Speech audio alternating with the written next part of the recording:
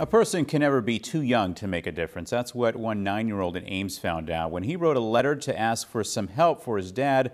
Little did he know the letter sparked a big change. Local 5's Chenue Her has the story.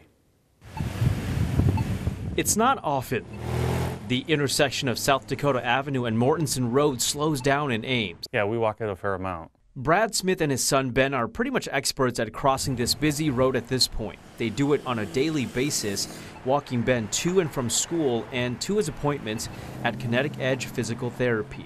But when Brad's doing it alone, Ben gets worried. About you crossing Speak up.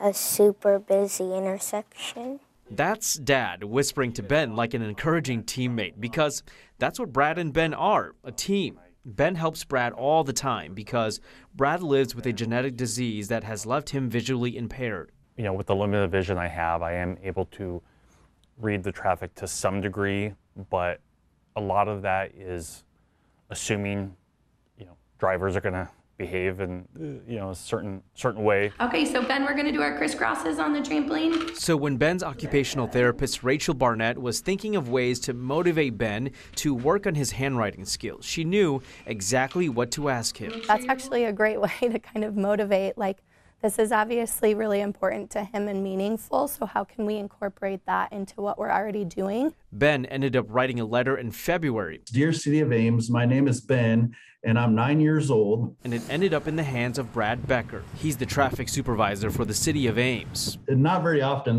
In fact, this is the first time for me getting a letter like that. Definitely could see or just sort of feel the love and compassion that Ben has for his father, and the inherent concerns that kind of comes along with that. Ben's letter got to the City of Ames at the perfect time, Becker says. The city had the supplies and funding in hand to get an audio crosswalk put up. Wait.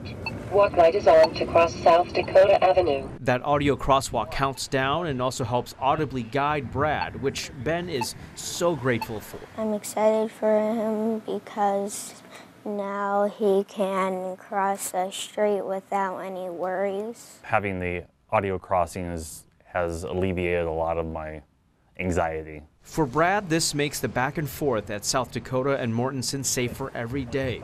And it's a thought that crosses his mind often, how his son never stops looking out for him. He's always helpful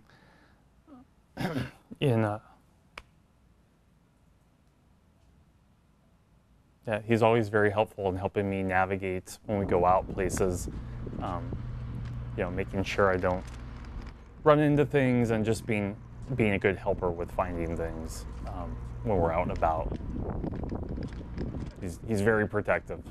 In Ames, Chenue Her, Local 5 News, we are Iowa.